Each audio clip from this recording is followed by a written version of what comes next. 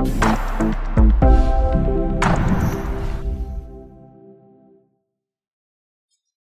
everyone, I'm back with another video, and in today's video we have an ASUS ZenBook laptop. The exact model for this one is an ASUS ZenBook UX31E version. And in this video I'm gonna go over how you can open it up and how you can upgrade the storage on this one. If yours is running out of storage or the storage is really degraded and you just want to replace it, there's an easy way to do it, and I'll leave the link for the new SSDs and the adapter that you will need to do the upgrade in a video description. Just remember, after doing any SSD upgrade, storage upgrade, you might want to install your Windows freshly from the USB boot drive. I made a short video how to create your Windows 10 USB boot drive.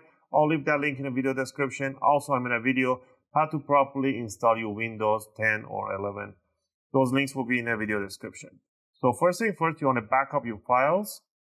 And you want to power off the laptop and you want to flip it upside down. I'm going to leave the front end towards me and the back end towards the other side. The tool that I'll be using is an UFIXTEK screwdriver set. If you get the basic set, they will include you with a screwdriver bits and some this thing right over here, extension. But if you get the pro set, they will give you opening tools and tweezers, few other stuff. From this tool set, we're going to be using a torque number 5. So we're going to grab a torque number 5, and on the bottom of the laptop we're going to remove all the screws. All the screws are the same size and in height except the two back mid ones right here. These two are the longest screws, so you're going to remove these two screws first and keep them in a separate pile. So go ahead and remove them and keep them in a separate pile. Now we're going to start from one corner and we're going to remove the rest of the screws.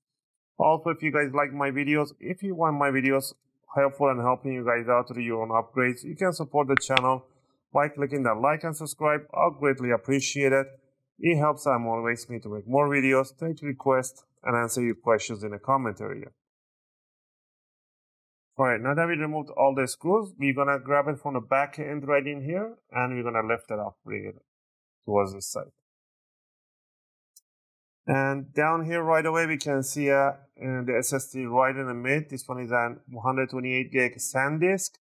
Probably is degraded up for now, and there's a little warranty label right in here.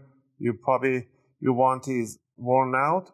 Before we do anything in here, you could upgrade it without disconnecting the battery, but if you want to be on the safe side, you can just pull this gaffer's tape upward towards the ceiling, and the battery should get disconnected very easy.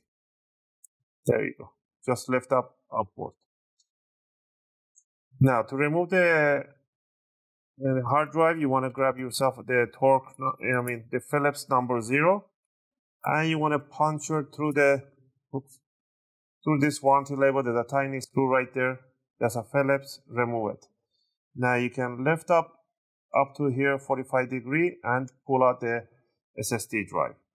These are especially connected SSD right in here, so you cannot just grab any NVMe drive to place it in there. So let's say that let me find an NVMe right over here. So if you bring an NVMe drive in here, you're gonna see the connectors are way different. They have a different connection here. Even the NVMe, M.2 SATA, they have a different connectors right in here. There is an adapter that they sell that it converts this connector to M.2 SATA connector. So you can put the adapter and then put the M.2 over, and then you can just screw it down. So I'll get the link for that adapter. So pretty much you're going to get the adapter. You want to snug it right down there in the slot right there. Just like that, and then you want to bring it down and then put the new SSD over the adapter inside the adapter, so it can adapt the connection to this special jack right there. And that's how you can put the new SSD. So you don't have to go around to buy this expensive, especially made SSDs for this ZenBook. Alright, so that's how you can just remove and add yours. So I'm gonna put it back in 45 degrees, bring it down. Make sure the screw holes nicely matching, and you can just screw it down there. I'll actually try to get the link for this original SSDs. If I can find any link, I'll leave the link in the video description. So remember, this one doesn't take any NVMe. It takes an M.2 SATA. But if I find an adapter for NVMe, I'll leave that link in the video description. I'll indicate that. All right. Once you finish with that one, you just want to grab this adapter for the battery. You want to align it straight over the jack and push it inside right there. Once you're done with that, just grab the case, the bottom cover, put down the front end in the corners right there, and bring it down and keep it right there, and put the 2 screws in the back mid, and then the rest of the screws goes all around. Again, I hope you guys like this video and helps you guys out to do your own upgrade for storage. And if you have any question or requests, feel free to leave them in a video comment. I'll try to answer them as soon as I can.